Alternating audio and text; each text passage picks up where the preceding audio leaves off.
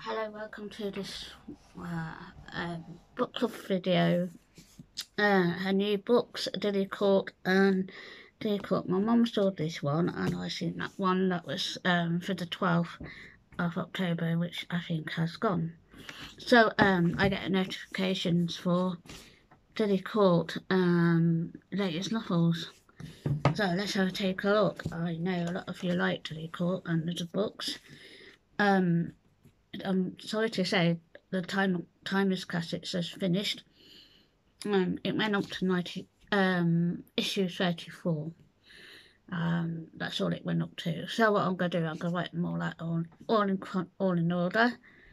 I'm a bit fussy like that, I'm afraid. If I had to play a big place, I'd do it all different. Yeah. So let's look into these lovely, beautiful books. She's local from Nuneaton, and let's take a chill out day today. So you can show things now. So they are on Amazon. Yeah, right on Amazon. That one, this one here, the symbol for that's just come out because I pre-ordered it. The number 1 Sunday Times bestseller. This is the one my mum saw, but I saw it anyway. I bet Amazon think I got a big library or something. Do they know? So it's let's see what year this is. She called it Sunday Times bestseller of 35 novels. She grew up in North East London and began her career in television. That's interesting. Writing scripts for commercial. She is married with 2 grown-up children, godchild, and now lives in Dorset on the beautiful Jurassic Coast with her husband. I think I was thinking of someone else. I don't know. Perhaps she's moved. Anyway, to find out about more Dilly, please visit her website and her Facebook page, which I'm not on. So it's interesting. Standing on the London Royal Victoria Dock with the wind biting through her shore, Rosamund realised she'd been abandoned by her sweetheart. Oh, that's typical that, isn't it? Anyway, Rose had risked everything to go to London, but stumbling through the piece of fog, she now nowhere to go and nowhere to turn. Scared and lonely, Rose steps straight and danger, only to be rescued by 2 women with ever less to their name. Woman of the Night and her young sidekick Sparrow, left with only a cluster and love letters and all hope of her sweetheart returning fading. Rose finds herself forgiving her new life with her alike companions, but when a good deed turns sour, a dangerous enemy threatens to ruin them all. Will Rose be able to save her new friends and her future if she can? A Christmas gift awaits there will change her life forever. That was, I can't remember, it's not much. I think it's about $6.99. It went right down to $4.99, I think, because there's a big sale. So if I bet if they are my mum's books, I buy a lot for her because she's not got what we got. Yeah. So I do it for her. So this is interesting. It's a symbol for Christmas. Number 1 Sunday Times seller says that on the same number. The Sunday Times 10 bestseller. So that was the Christmas Rose one, and this one because it's got it at the top here, and then it's got it here in the middle, as you can see. Look, so it says here, there. Right. So it says the Sunday Times top bestseller. So that's recent. So this is number 1. So it must be good. Oh, well, probably all good, but it's got cotton here, and there's one of them what you use for sewing. She ran along the snow, covered couples gripping her sewing box in her hands. She'd been interested for the sewers, and living hand to mouth ever since her mother's tragic death. Amelia sells the last of her treasured possession to avoid being cast out of her home onto the London street. Her extravagant grandfather, especially Beaker's, a small struggling factory making mourning dresses, and Emily dares to dream. Drawing sketches by candlelight, she longed to sew elegant gowns from fine silk and beautiful ribbons for the rich. A cold winter begins to bite. Emily's future hangs by a thread. Can she keep her hope alive? Depending. That seems a nice book. So, so stuff in here is all her books that she's written. And I love the smell of new books. My new great-grandson, Riley Muggeridge. Interesting. So this was London, December 1875. Yeah, it's very interesting. Especially, I like things like that. Yeah, so yeah, it's in both for Christmas. I wouldn't mind one of them, so that's all she wanted probably. And all she wanted was a symbol for Christmas. Very nice. And I find them kind of irritating, those symbols, but that's my view. Anyway, so, well, yes, that's me done. So, I'm going away a little bit, this weekend on my own. Just celebrating my 60th with my mum and dad, because, a lot of my friends passed away, so, I just want to, hopefully they are watching me celebrate my birthday with mum and dad.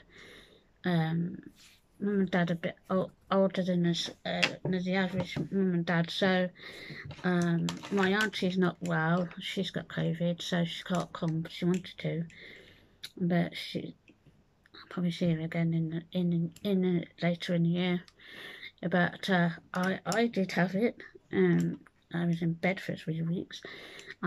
It's not a pleasant disease, so I want to wish everybody keep safe and keep healthy, and stay healthy. Keep going, because the human race is not brilliant, and it's not very nice towards people that are different or have a different disability. But I do all this, and I raise above it, and that's what you should do. I haven't got any other issues, but it feels like people who've got physical disability, we've been left out. We've been all left out of Shield. It's actually destroying me.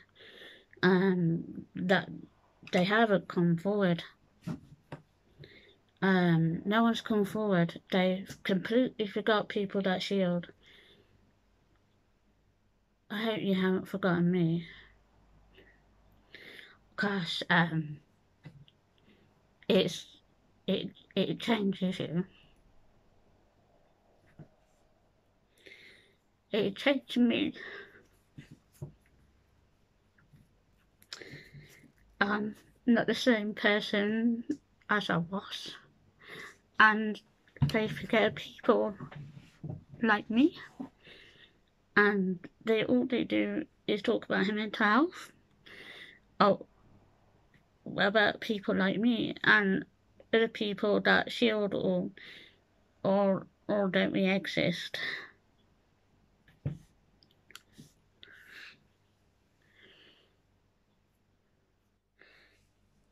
Yeah, they've ignored me. That is fine.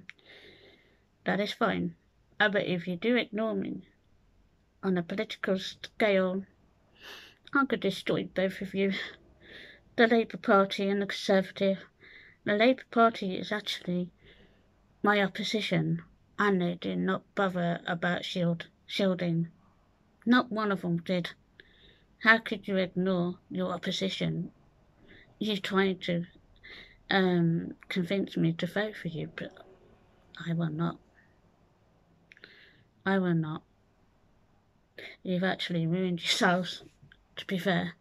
You've actually ignored me, to be fair, Parliament have.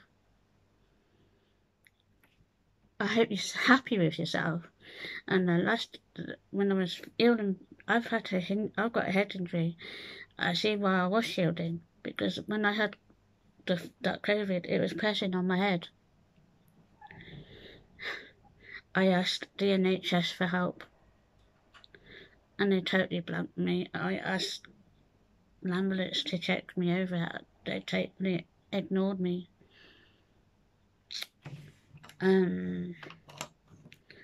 What kind of monsters are you all?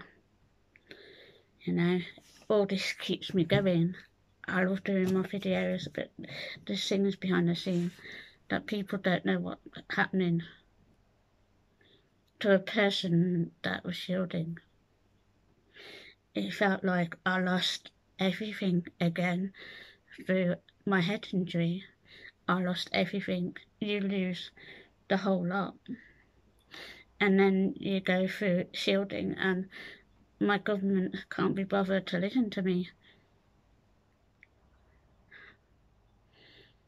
So I should be part of the COVID inquiry, you know, and the opposition of Keir Starmer. Where are you?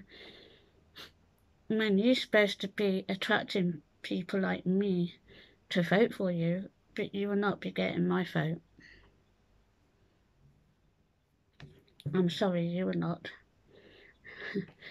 Yeah, it's like I even asked help for country Labour Party help. They didn't want to know because I've not got a family. So what I was shielding. I didn't break the law. In fact, I could have, but I didn't. So I hope you're all very happy with yourselves, because you don't deserve to be in power, neither Conservative or the Labour Party, because you're a load of crap. And I will say it because I don't care if this video gets taken down, but I'm just voicing my opinion, and I have been left behind. If stars can do this and say what they feel and how they're doing it, I'm a normal person, and I will say it. You left me to write NHS. I've asked for your help to come out. I never don't pester them at all. I'm not one of these that will pester them. So I was in bed for 3 weeks. I couldn't even get out of bed. But you're kind of happy to help people that are super stupid stars, and they're so grateful to you, are they? Well, leave in the real world, would you?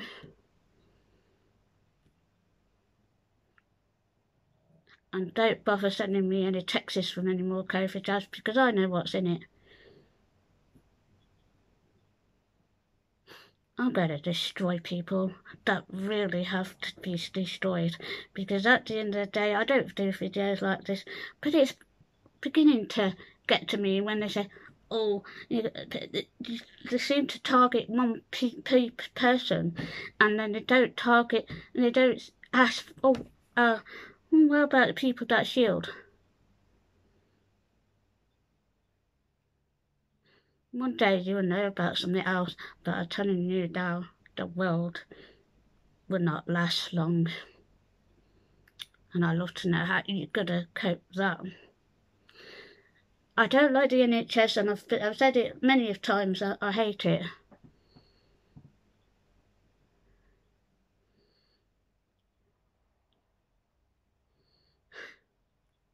It's a joke. I just hope you're very happy with yourselves. There was only one that was really talk radio back in the day, and Mike Graham was on, and there's a lady from Kenilworth, she rang up. I said, I'll take it. I said, no, because to see my parents, I said, no, I'm shielding. I couldn't put her at risk or anyone else at risk. I don't care. I don't care what anymore. Really, what you put in my leg, I don't know. Because I've never had anything on my legs, to be fair. Maybe, you know, one nurse said, are you diabetic? She said, can I look at your legs? I said, yeah, they're pretty, aren't they? She said, you sure you're diabetic? I said, well, what does one look like, to be fair? I didn't want to do this video, but what I'm watching lately, and I feel like I've been left behind. You all think it's hilarious, don't you, Parliament? Good luck to you on 2024, because you're not getting anywhere. If you like this little video, like, share, subscribe, and I really thanks for your support. See how this goes.